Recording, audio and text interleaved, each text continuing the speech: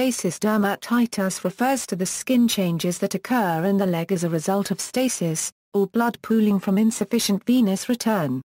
The alternative name of varicose eczema comes from a common cause of this being varicose veins.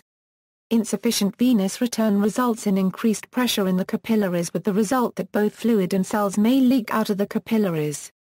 This results in red cells breaking down, with iron-containing hemosiderin possibly contributing to the pathology of this entity.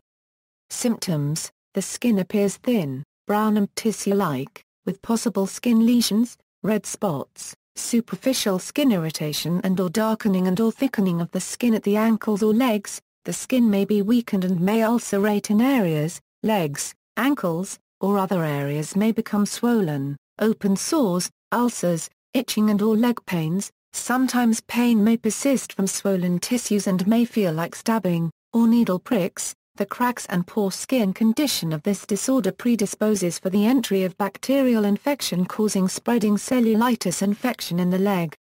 If the skin condition deteriorates further and breaks down, a venous ulcer may form. Treatment: treatment may consist of topical applications of steroid-based creams and the use of compression stockings to help force the underlying buildup of fluids back out of the lower leg, or intermittent pneumatic compression pumps. See also, sinus pericranii, list of cutaneous conditions. References